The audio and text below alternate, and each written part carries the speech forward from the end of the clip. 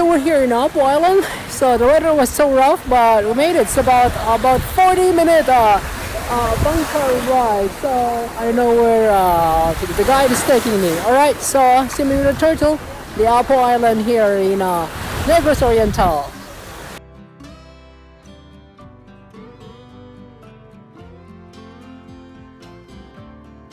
All right, so heading up to the turtle sanctuary here in Apple Island. It looks like the weather is getting better and better now. It's getting warmer and warmer. A while ago it was really rough, okay, especially on the middle of the ocean. On my way here, it's really rough.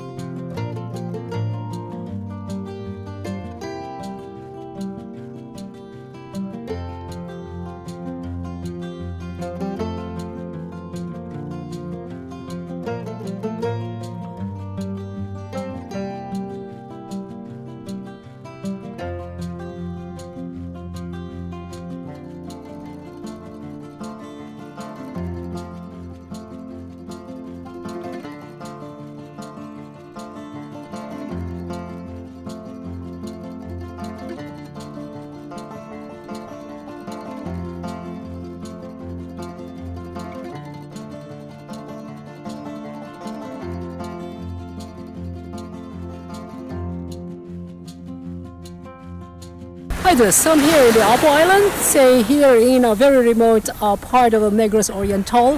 I just did a snorkeling with a marine turtle or the pelican. It's pretty amazing to see these creatures in the natural environment, and they are well protected. You cannot even touch it. As a matter of fact, when you snorkel here, you have to be with a snorkeling guide. You gotta be with a guide. So each time you snorkel, because they want to make sure, which is great, that we as tourists, or visitors or locals or nationals from other nations are protecting the marine environment as well as the marine biodiversity. Behind you will see a wonderful rock formation here in the Apple Island, and next to me is a clear water.